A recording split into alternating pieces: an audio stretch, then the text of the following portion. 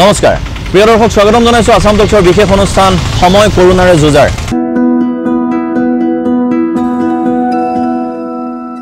আজি বিশেষ অনুষ্ঠানটি লৈ আহিছো এক্সকিউজ মি নহয় কাৰণ এক্সকিউজ মি বুলি মাতিবলৈ বৰ্তমান এই পৰিবেশে আমাক নকয় এক্সকিউজ মি বুলি মাতিবলৈ আকো আমি কেতিয়া পাৰি সেই পৰিবেশটো লৈ আমি আশাৰে বাট চাই আমি সজাগতামূলক এই অনুষ্ঠান আপোনালোকৰ মাজলৈ লৈ আহিছো সময় কৰোনাৰে জুজাৰ ভিডিও জাৰ্নেলিষ্ট জ্যোতি শইকীয়াৰ সৈতে মই পাপু এতিয়া উপস্থিত আছো জুৰু তিনিআলিৰ পৰিবেশটো আপোনালোকক দেখুৱাইছো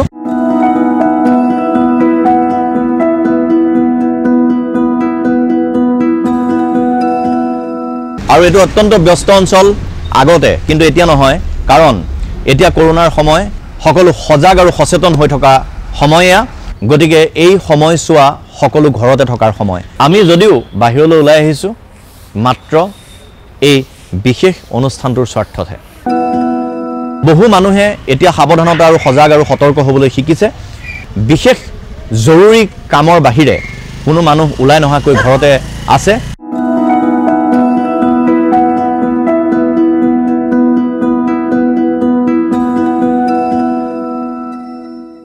সময় কৰোনাৰে জুজাৰ এই অনুষ্ঠানৰ মাধ্যমেৰে আজি আমি আপোনালোকক লৈ যাম ফ্ৰান্স সুইজাৰলেণ্ড ডুবাই আমেৰিকা বেংগলোৰকে ধৰি বহু ঠাইলৈ আৰু তাৰ পৰা আমাৰ প্ৰবাসী অসমীয়াসকলে আপোনালোকক অৱগত কৰিব কৰোনাৰ ভয়াৱহতা আৰু সজাগতাৰ কথা লগতে আমাৰ লগত আজি এই অনুষ্ঠানৰ মাধ্যমেৰে থাকিব কেইবাগৰাকী শিল্পী প্ৰিয় দৰ্শক তেনেহলে আহক আমি প্ৰথমতে এই অনুষ্ঠানৰ মাধ্যমেৰে পুনে গুছি যাওঁ সুইজাৰলেণ্ডলৈ কিয়নো সুইজাৰলেণ্ডত মোৰ বন্ধু উপস্থিত আছে সতীৰ্থ বন্ধু জগন্নাথ বিশ্বকৰ্মা কিদৰে প্ৰথমবাৰৰ বাবে এই নিউজটো আহিছিল জগন্নাথৰ কাণত পৰিছিল কিদৰে সতৰ্ক হৈ ঘৰতেই আছে নিজৰ কাম কৰিছে আৰু মানুহক সজাগ হ'বলৈ অনুৰোধ কৰিছে সেই বিষয়ে আমি অৱগত হ'ম আমি পুনে গৈছো জগন্নাথৰ ওচৰলৈ ধন্যবাদ পাপু আসাম টকছৰ এই বিশেষ অনুষ্ঠানটোলৈ নিমন্ত্ৰণ কৰাৰ বাবে মই কৰোনা ভাইৰাছৰ বিষয়ে প্ৰথমতে ডিসেম্বৰ মাহৰ শেষৰ দিনা শুনিবলৈ পাইছিলো মাল্টিকালচাৰেল ইউনিভাৰ্চিটি এখন সুইজাৰলেণ্ডত মই চাকৰি কৰো আৰু চাইনাৰ পৰা বহুত সংখ্যক ষ্টুডেণ্টছ ইয়ালৈ এক্সচেঞ্জত আহে আৰু তেওঁলোকৰ মুখেদি চাইনাত বিয়পি পৰা কৰোনা ভাইৰাছটোৰ আতংকৰ বিষয়ে শুনিবলৈ পাইছিলো কিন্তু ভেৰি ক্লোজলি সুইজাৰলেণ্ডত মই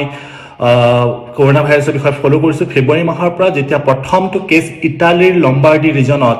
20 ফেব্ৰুৱাৰীত ৰেজিষ্টাৰ্ড হৈছিল তেতিয়া আমি আমাৰ ইয়াত সুইজাৰলেণ্ডত আমি খুবই ভয় খাইছিলো কাৰণ সুইজাৰলেণ্ড আৰু ইটালীৰ বৰ্ডাৰ আমি ভেৰি ক্লোজলি শ্বেয়াৰ কৰো নৰ্দাৰ্ণ যেটো ইটালীৰ ৰিজন লম্বাৰ্ডি ভেনেটো মিলানো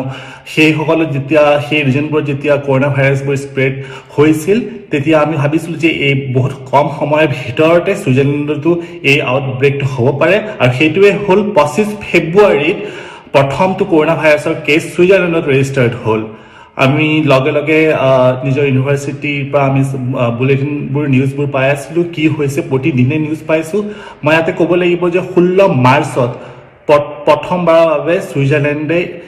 লকডাউনৰ ঘোষণা কৰিলে আৰু 16 মাৰ্চৰ পৰা 19 এপ্ৰিললৈকে এতিয়া লকডাউন হৈ আছে 25 ফেব্ৰুৱাৰীৰ পৰা 16 মাৰ্চৰ যেটো অৱস্থা হেতু অলপ ভাবিবলগীয়া আমি সবেই প্যানিক হৈছিলো এনজাইটিত আসলো কি হ'ব কি নহব আমি কোনো একো নাজানিছিলো কিন্তু অবভিয়াসলি 16 মাৰ্চৰ পৰা যেতিয়া লকডাউন হৈ গল আমি বুজিলো যে আমি একসেপ্ট কৰাৰ বাহিৰে একো নাই ঘৰৰ ভিতৰতে থাকিব লাগিব একসেপ্টেন্স ইজ দ্য কি আৰু নিজৰ সময়বোৰ এতিয়া ঘৰৰ ভিতৰতে অতিবাহিত কৰিছো গম পাইছো যে অলৰেডি আজি 30 মাৰ্চলৈকে 15000তকৈ বেছি কেছ সুইজাৰলেণ্ডত ৰেজিষ্টাৰ্ড হৈছে 300তকৈ বেছিজন মৃত্যু হৈছে ইটালীত অৱস্থা খুবেই বেয়া মোৰ নিজৰ চিনাকি বন্ধু আছে তেওঁলোকৰ পৰা মই গম পাইছো যিসকলক কোৱাৰেণ্টাইন কৰিবলৈ ঘৰৰ পৰা হস্পিটেললৈ লৈ গৈছে তেওঁলোকৰ যদি হস্পিটেলত মৃত্যু হৈছে তেতিয়াহলে তেওঁলোক ঘৰলৈ বেক কৰি তেওঁলোকৰ ডেড বডিটো আহা নাই মানে ঘৰৰ পৰিয়ালৰ মানুহসকলে তেওঁলোকৰ না ফিউনাৰেল কৰিব পাৰিছে না সাধ্য পাতিব পাৰিছে হেকাৰণে আপোনালোকে বুজা উচিত বহুতে দুখ লগা অৱস্থা এটা সৃষ্টি হৈছে ইয়াত মানুহবোৰ নিজকে ঘৰতে ৰাখিছে আৰু ঘৰত কি কৰিছো অবভিয়াসলি এতিয়া 15 দিন মানে হৈছে ঘৰ নিজকে বন্ধ কৰি ৰাখা মই ভাবিছো আৰু মই ভাবো যেটো ফলপ্ৰসূ হৈছে মোৰ কাৰণে এটা প্ৰতিদিনক নিজৰ এটা এম দিয়ক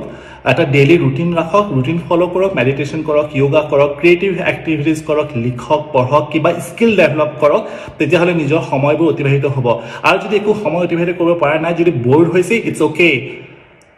নৰ্মেল বৰ হোৱাটো নৰ্মেল কথা এটা সেইকাৰণে একো ভাবিব দৰকাৰ নাই একেটা সময়তে পৃথিৱীৰ 200তকৈও অধিক দেশৰ মানুহবোৰ ঘৰৰ ভিতৰত বন্দী হৈ আছে সেইকাৰণে মই অনুৰোধ কৰিছো অসমৰ জনতাকো যাতে তেওঁলোকে একো চিন্তা নকৰি ঘৰৰ ভিতৰত নিজৰ সময় পৰিয়ালৰ লগত আৰু নিজৰ লগত অলপ অতিবাহিত কৰক যাতে তেওঁলোকে এই হিউম্যান চেইনটো ব্ৰেক কৰিব পাৰে আৰু কৰোনা ভাইৰাছৰ যিটো প্ৰকোপ সেই পৰা আমি বাচি থাকিব পাৰো হয় জগন্নাথ তাত আপুনি এগৰাকী ভাৰতীয় হিচাপে এগৰাকী প্ৰবাসী অসমীয়া হিচাপে কিবা অসুবিধাৰ সন্মুখীন হৈছে নেকি আৰু আপুনি যেহেতু ইণ্ডিয়ান এম্বাসিৰ লগত পোনপটীয়াভাৱে জড়িত হৈ আছে গতিকে ইণ্ডিয়ান এম্বাসিৰ সৈতে জড়িত হৈ থকাৰ বাবে আপোনালোকৰ কিনেদৰে সুবিধা হৈছে আৰু তাত কিবা অসুবিধাৰ সন্মুখীন হ'বলগীয়া হৈছে নেকি সেই বিষয়ে আপোনাৰ পৰা জানিব বিচাৰিছো মই এটা উল্লেখ কৰিব লাগিব যে ইণ্ডিয়ান এম্বাসি যিটো সুইজাৰলেণ্ডত আছে তেওঁলোকে বহুতে সহায় কৰিছে 6 মাৰ্চৰ পৰা 16 মাৰ্চলৈকে আমি যৎপৰোনাস্তি চেষ্টা কৰিছো যিমানবোৰ ইণ্ডিয়ান ষ্টুডেণ্ট আছে যিমানবোৰ ইণ্ডিয়ান ৰিচাৰ্চাৰ আছে ইয়াত যিসকল আবদ্ধ হৈ আছে টুৰিষ্ট আছে সেইসকলৰ সম্পৰ্কত আহি তেওঁলোকৰ যদি কিবা অসন্তুষ্টি হৈছে বা তেওঁলোকৰ যদি কিবা প্ৰব্লেম হৈছে সেইবোৰ সলভ কৰাত মই নিজে ইনভলভ হৈ আছিলো ইণ্ডিয়ান এম্বাসিৰ লগত সিবি জৰ্জ ইণ্ডিয়ান এম্বাসাডাৰ তেখেতৰ লগত ঘনিষ্ঠ সম্পৰ্ক আছে মোৰ আৰু তেখেতৰ লগত যিবোৰ যোগাযোগ হৈ আছে সেই যোগাযোগৰ জৰিয়তে মই গম পাইছো যে ইণ্ডিয়ান এম্বাসি গভৰ্ণমেণ্ট অফ ইণ্ডিয়াও বহুত হেল্প কৰিছে ইণ্ডিয়ান প্ৰবাসীসকলক ইয়াৰ পৰা ছুইজাৰলেণ্ডৰ পৰা ইণ্ডিয়ালৈ লৈ যোৱাৰ ক্ষেত্ৰত আৰু ইয়াৰ সুইচ গভৰ্ণমেণ্ট যিসকল আছে তেওঁলোকে বহুত বেছি ফোকাছ কৰিছে যিসকল ইয়াত ইমিগ্ৰেণ্টছ আছে তেওঁলোকৰ সুস্থ স্বাস্থ্যৰ বাবে তেওঁলোকক সকলোকে প্ৰথমতে 16 মাৰ্চ আগৰ পৰাই কৈ দিয়া হৈছিল যে যিসকলৰ কাম নাই অফিচত ঘৰৰ পৰা হোম অফিচ কৰিব পাৰে তেওঁলোকক ঘৰৰ পৰা হোম অফিচ কৰাটো অতিকৈ প্ৰয়োজনীয় সেইকাৰণে ইয়াত সুইচ গভৰ্ণমেণ্ট ইণ্ডিয়ান গভৰ্ণমেণ্ট সকলোৱে মিলি জুলি কিন্তু ইয়াত প্ৰয়াস কৰিছে অৱস্থাটো কণ্ট্ৰোল কৰিবলৈ আৰু আমি এজ এ সুস্থ সবল ডিসিপ্লিন নাগৰিক হিচাপে ৰেচিডেণ্ট হিচাপে চৰকাৰৰ সকলোবোৰ কথা এতিয়া মানি লোৱাটো বহুতেই প্ৰয়োজনীয় হয় আমি লগতে জগন্নাথ বিশ্বকৰ্মা আপোনাৰ পৰা জানিব বিচাৰিম যে আপুনি এগৰাকী তাত সাইন্টিষ্ট হিচাপে কাম কৰি আছে আৰু সুদূৰ এই পৰিক্ৰমাটোত আপোনালোকে দেখি অহা এই দিনবোৰৰ পৰা আপুনি কিদৰে অনুমান কৰিব যে ইয়াৰ পৰৱৰ্তী সময়ত ইয়াৰ ফলাফল কি হ'ব পাৰে কি অভাৱ অভিযোগৰ পৰা আৰম্ভ কৰি অৰ্থনৈতিক দিশত সামাজিক দিশত মানৱীয় দিশত কিদৰে ইয়াৰ প্ৰভাৱ পৰিব পাৰে কৰোনাই কি সমস্যাৰ সৃষ্টি কৰিব পাৰে কৰোনাৰ প্ৰভাৱৰ বিষয়ে আপোনাৰ পৰা কিছু কথা জানিব বিচাৰিছো পাপু সোৱা এটা গ্লোবেল পেণ্ডেমিক এটা গ্লোবেল ক্ৰাইচিছ আজিলৈকে কেতিয়াও ইতিহাসত এনেকুৱা ধৰণৰ কথা হোৱা নাই যে একেটা সময়তে 200তকৈও অধিক দেশৰ লোক অসুস্থ হৈ পৰিছে গ্লোবেল ইকনমিকেল ক্ৰাইচিছ হৈছে যোৱাকালি ইণ্টাৰনেশ্যনেল মনিটাৰী ফাণ্ডৰ যিগৰাকী মেনেজিং ডাইৰেক্টৰ ক্ৰিষ্টিনা তেওঁ অফিচিয়েলি গ্লোবেল এটা ৰিচেশ্যন বুলি ডিক্লেয়াৰ কৰিছে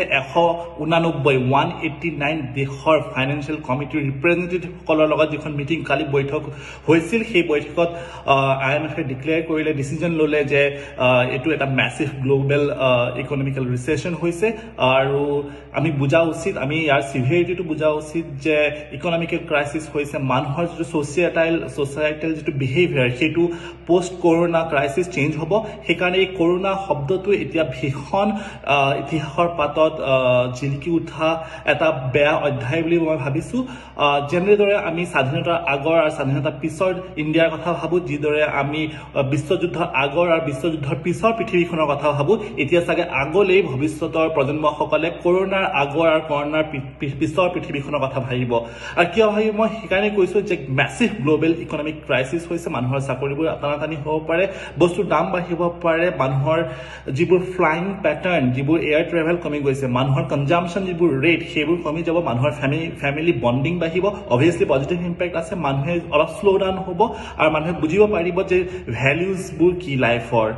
যে সময়ত প্ৰেজেন্ট থকা আৰু মই বৰ্তমান কৈছো this is the time we need to act নাও এতিয়া আমাৰ প্ৰথমটো যেটো আমাৰ উদ্দেশ্য সেই উদ্দেশ্য হৈছে চৰকাৰ নীতি নিয়মবোৰ মানি চলক ঘৰৰ ভিতৰত নিজকে লকডাউন কৰি ৰাখক নিজৰ পৰিয়ালৰ সোসাইটিৰ এখন ৰাজ্যৰ এখন দেশৰ আৰু এখন গ্লোবৰ ভালৰ কাৰণে আপোনালোকৰ প্ৰতিজনৰ কন্ট্ৰিবিউশন বহুতেই দৰকাৰ সেইকাৰণে আপোনালোকে কথাটোৰ সিভিয়াৰিটিটো বুজক আৰু নিজকে এতিয়া লকডাউন যদি কৰি ৰাখিছে লকডাউন কৰি ৰাখক ধন্যবাদ জনাইছো জগন্নাথ বিশ্বকৰ্মা এয়া আছিল মোৰ বন্ধু সুদূৰ সুইজাৰলেণ্ডত থকা সাইন্টিষ্ট জগন্নাথ বিশ্বকৰ্মা আৰু তেওঁৰ অভিজ্ঞতা তেওঁ কিদৰে সময় পাৰ কৰিছে তেওঁ কিদৰে উপলব্ধি কৰিছে আজিৰ সময় আৰু কৰোনাৰ পৰৱৰ্তী সময়ৰ কথা সেই বিষয়ে আমাক জনালে প্ৰিয় দৰ্শক সময় কৰোনাৰে জুজাৰ এই অনুষ্ঠানৰ মাধ্যমেৰে আমি এবাৰ গৈছো পুনে আমেৰিকালৈ আমেৰিকাৰ পৰা আমাৰ প্ৰবাসী অসমীয়া ৰশ্মি বৰুৱাই আপোনালোকক জনাব কিছু খবৰ এতিয়া সিচুৱেশনটো সম্পূৰ্ণ বেলেগ সিচুৱেশন মাজে মাজে আমি ৰাস্তাত খালি দিনটোত কমেও 10-15 বাৰ এম্বুলেন্সৰ শব্দ শুনো কেতিয়াবা